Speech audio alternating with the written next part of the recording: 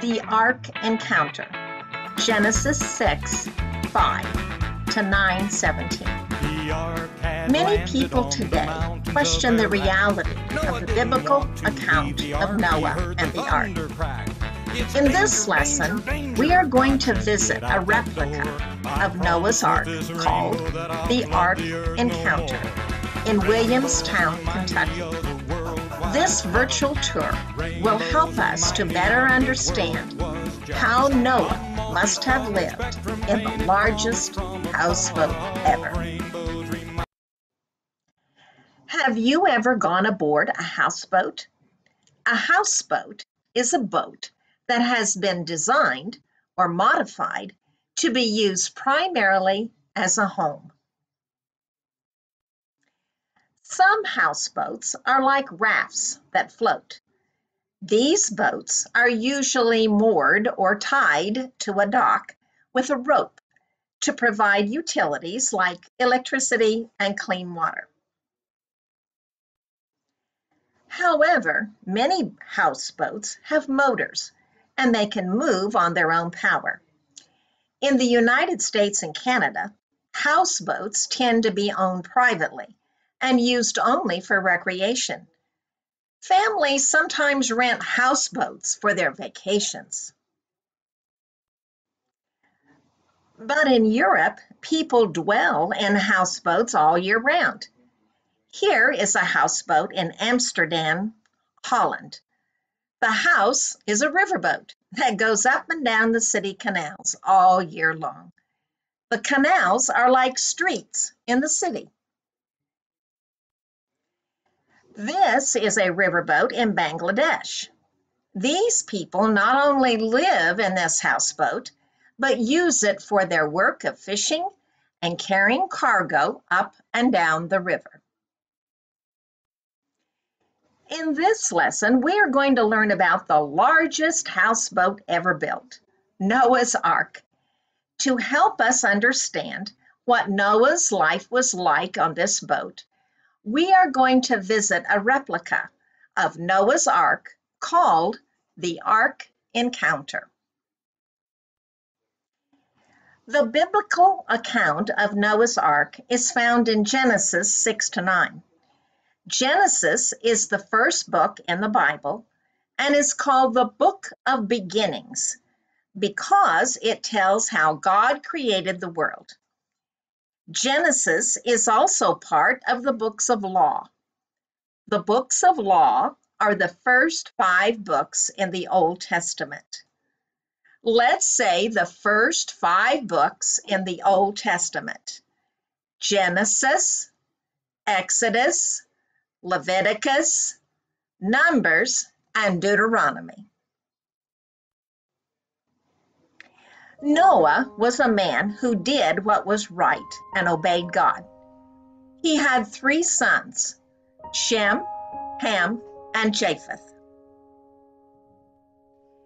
However, everyone else was disobeying God. People were treating each other very badly. They fought with one another. God saw that the people he had created had become very wicked and violent. They killed and stole from one another. God told Noah that he was going to put an end to this wickedness by sending a flood to cover the earth. But Noah and his family would be spared. God said that he was going to establish a covenant or promise with Noah. Noah was given instructions to build a big ark out of gopher or cypress wood. It was to be covered inside and out with pitch. The ark was to be 450 feet long and 75 feet wide and 45 feet high. It would have 3 decks divided into rooms and a roof with a gap or window underneath for air to get in. It would have 1 door on the side. At once, Noah and his sons obeyed God and started to build the huge box-shaped boat. It was a massive project that required cutting down huge trees and cutting them into long planks by hand. Perhaps it took them as long as 75 years to build. The wicked people around wondered what Noah and his sons were doing. Genesis 7 tells us that when the ark was ready, God told Noah the flood would be coming in 7 days' time. Noah, his 3 sons, and their wives were told to take their possessions aboard the boat. They stored food for the animals coming aboard too. Genesis 7 also tells us that God made 7 pairs of each clean animal and bird, one male and the other female, to come to Noah, and all these animals were put into the ark. 2 of every unclean animal were also taken on board. Unclean animals were those like lizards, moles, pigs, owls, mice, ferrets, and ravens. What an amazing sight that must have been. God causing all the right animals to migrate to the ark. After everyone was in the ark, God waited 7 more days before closing the door of the ark. Then the rain began to fall. For 40 days and 40 nights, it rained heavily. Rivers burst from their banks, and floodwaters got higher and higher. Water not only came from the heavens, but the springs of the great deep burst forth. Water came up from the ground in huge gushes. As the waters rose, the ark began to float. The flood waters raised the ark high above the earth. The waters kept rising until they covered all the high mountains of the earth to a depth of more than 20 feet. The entire earth was covered with water. Every living creature on land outside the ark was wiped out. Every man, woman, child, animal, and bird of the air was destroyed. Only Noah and his family on the ark were left alive. The water flooded the earth for 150 days, but those aboard the ark were safe. Genesis 8 tells us that God sent a wind over the earth, and the floodwaters receded. The springs in the earth and the rain from heaven were stopped. As the flood water went down, the mountains became visible, and the ark came to rest on the mountains of Ararat. After 40 days of sitting on the mountain, Noah sent out a raven, but it found nowhere to land. Then he sent out a dove. It flew around looking for land. But it could find nowhere to perch and returned to the ark. Noah reached out his hand and brought it back into the ark. Noah waited 7 more days and again sent out the dove from the ark. Later that evening, it returned with a freshly plucked leaf. Noah knew that the water was receding. A week later, he sent out the dove a 3rd time, but it did not return. Noah knew that the dove had found land. Noah removed the roof of the ark and saw that the land was drying out. 2 months later, the land was dry enough for Noah, his family, and the animals to leave the ark. God said to Noah, "Come out of the ark, you and your wife and your sons and your wives. Bring out every kind of living creature that is with you." After leaving the ark, Noah built an altar to the Lord and made sacrifices to God. He took some of the clean animals and clean birds and sacrificed burnt offerings with it. God was pleased with the offering and promised never again to destroy all living creatures with a flood. As long as the earth endures, seed time and harvest, cold and heat, summer and winter, day and night will never cease. God put a rainbow in the sky.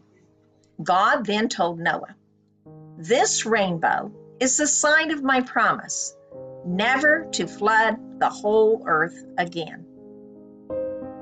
God provided for Noah and his family during the flood, and it was a picture of how Christ would die on the cross for our sins.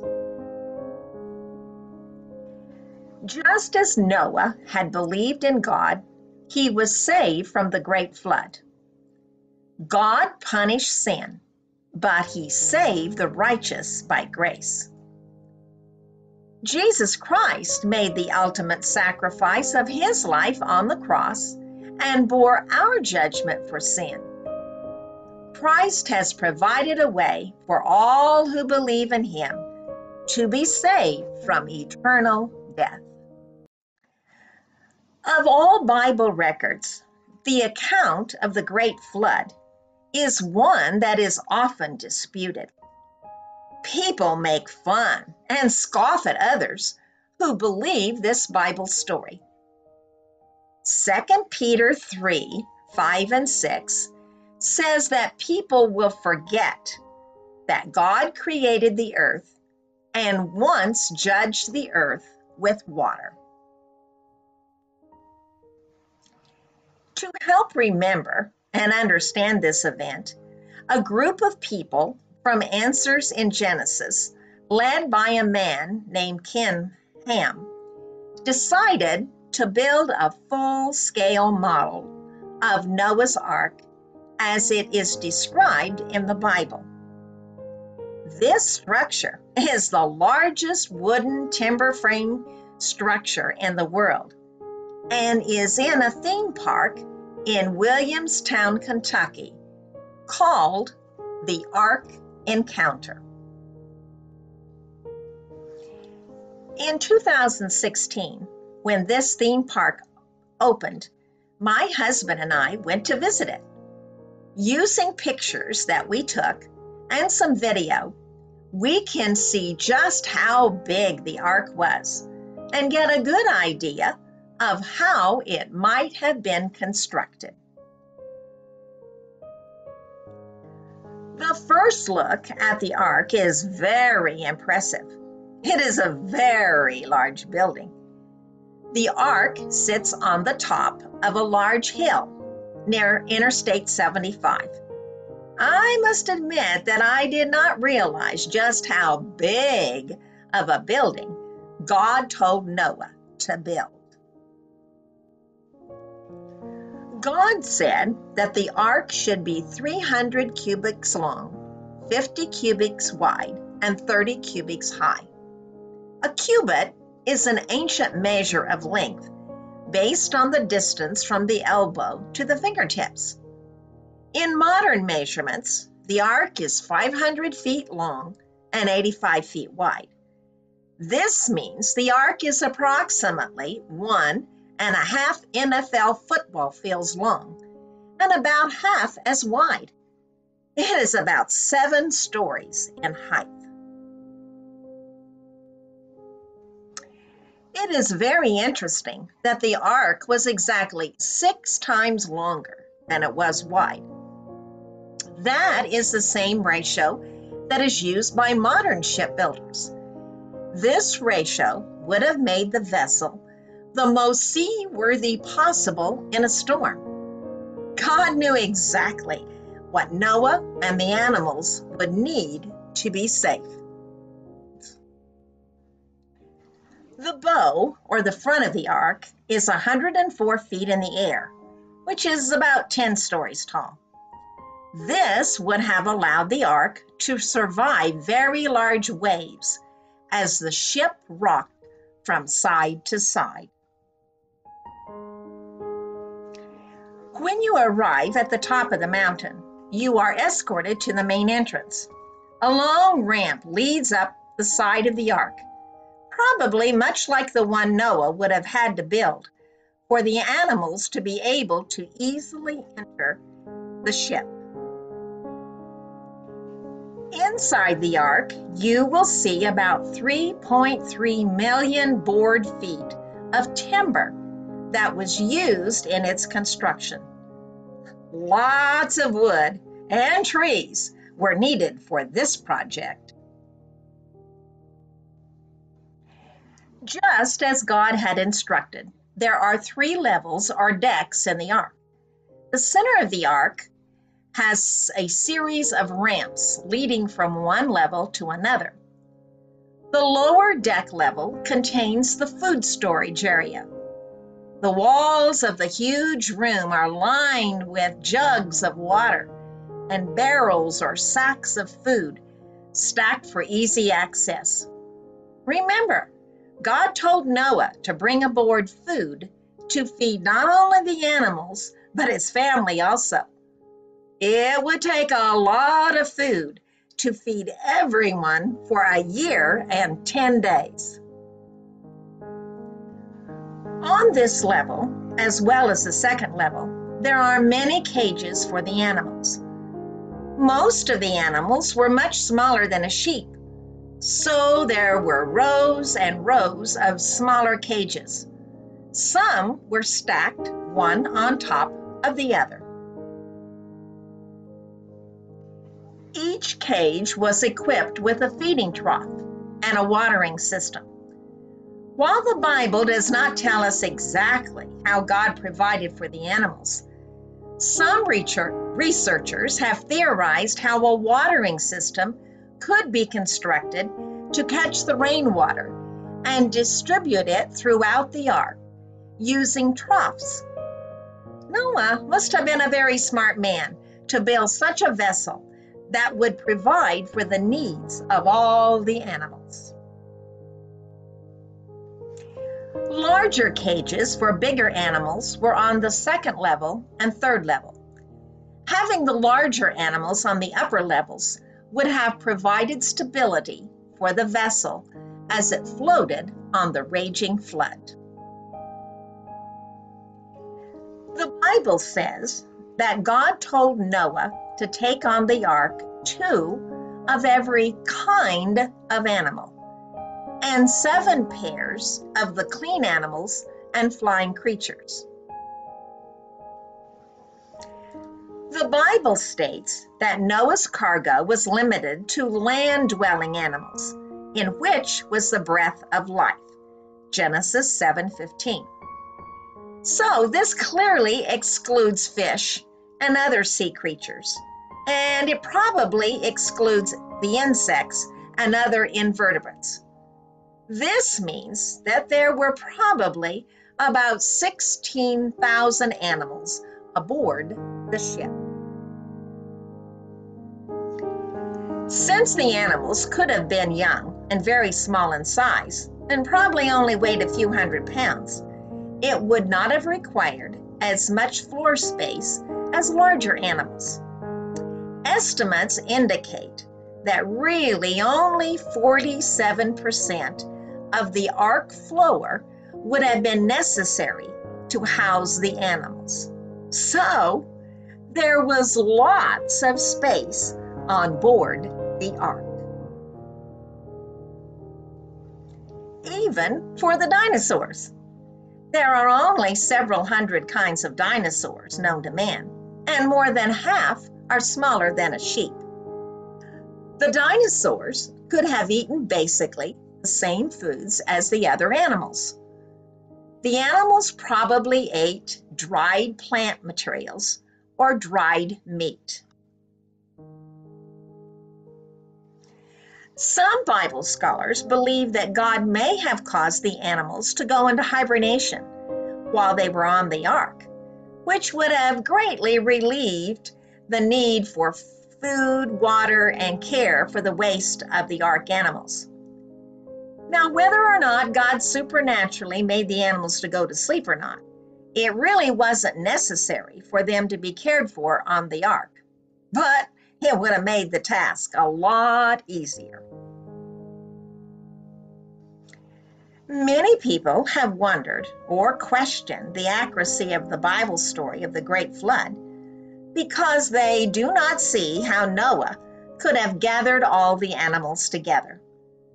They say it would have taken years to collect all these species, making sure there were male and female of each kind.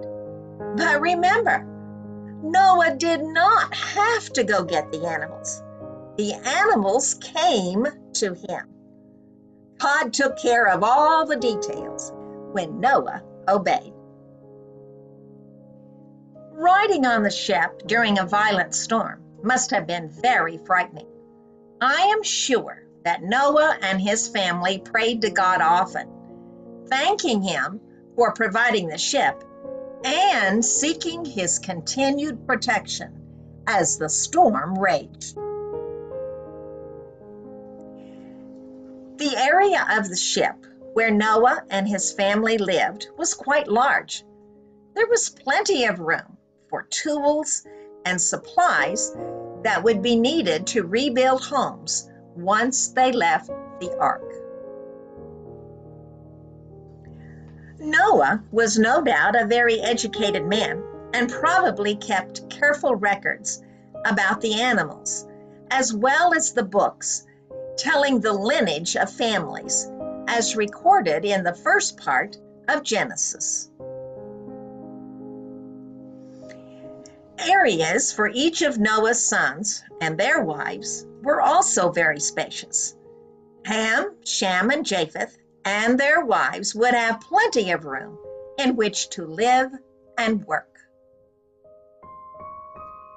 Near the center of the ark was a replica of Noah sending the raven and dove out of the ark to check the level of the receding waters. Although Noah was curious as to how dry the land was, he did not get out of the ark until God told him. He waited on God's timing. God knew when the ground was dry enough for Noah and his family. Since Noah and his family were on the ark for over a year, they probably went about the normal duties of weaving cloth for new clothes.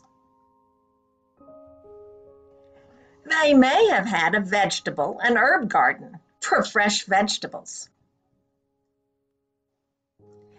Cooking and food preparation for the family would still need to happen. This is what the kitchen might have looked like.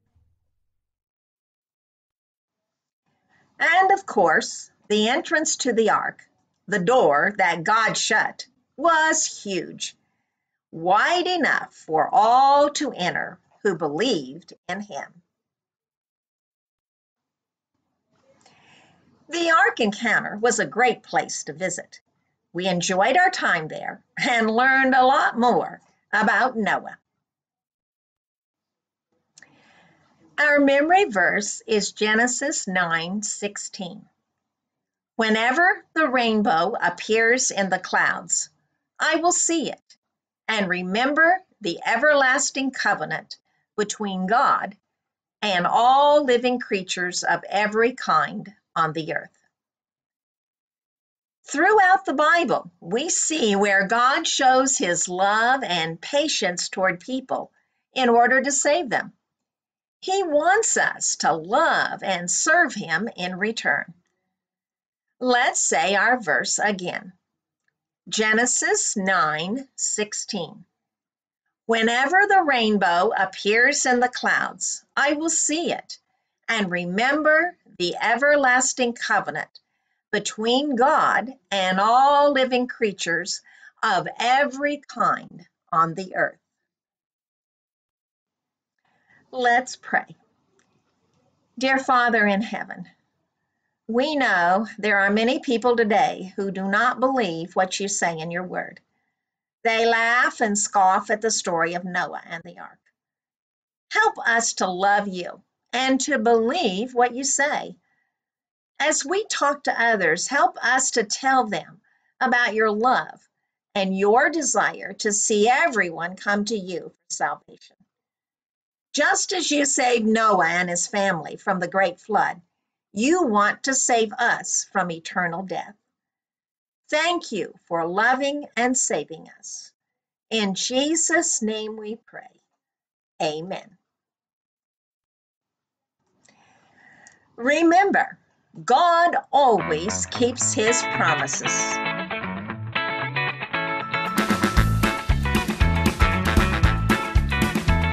The ark had landed on the mountains of Iraq. Noah didn't want to leave the ark. He heard the thunder crack. It's danger, danger, danger. God said, get out that door. I promise with this rainbow that I'll flood the earth no more.